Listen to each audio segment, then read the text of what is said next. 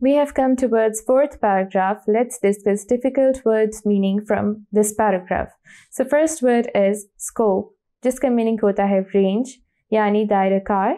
Second word is field, which means a particular branch of study or sphere of activity or interest, या department या हल्का अमल.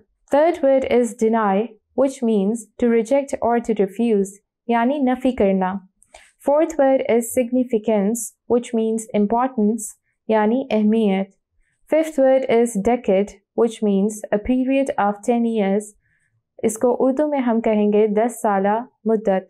Sixth word is hiring, which means employ someone for wages, यानी नौकरी पर लेना.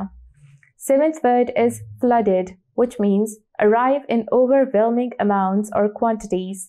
Let's move on to the explanation of this paragraph.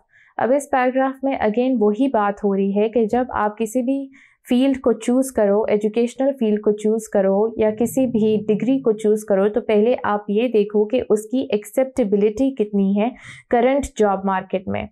Acceptability मतलब कितनी मकबूल है वो करंट जॉब मार्केट में. हायरिंग ट्रेंड्स देखें कि आजकल कौन से प्रोफेशन को ज़्यादा हायर किया जा रहा है. स्टूडेंट्स अक्सर इस चीज़ को नज़रअंदाज कर देते हैं और अब कोई भी प्रोफेशन चूज़ कर लेते हैं.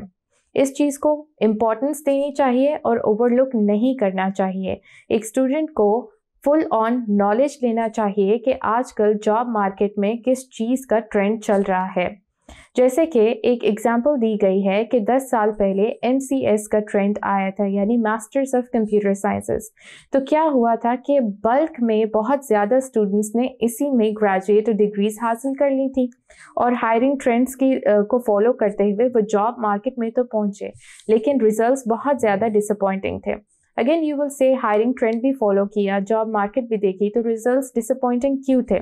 Because they neglected their own interest and aptitude. उन्होंने अपनी नेचुरल कैपेबिलिटी को निगलेक्ट कर दिया, अपने इंटरेस्ट को निगलेक्ट कर दिया और सिर्फ सोलली हायरिंग ट्रेंड को फॉलो किया. सो इस तरीके से जब आपका अपना इंटरेस्ट नहीं होता किसी सब्जेक्ट में, आपकी अपनी नेचुरल कैपेबिलिटी भी नहीं अच्छा काम करती है उस सब्जेक्ट में, और इस तरीके से आप उस फील्ड में एक्सेल नहीं कर पाते हो और रिजल्ट्स डिसअपॉइंटिंग आते हैं.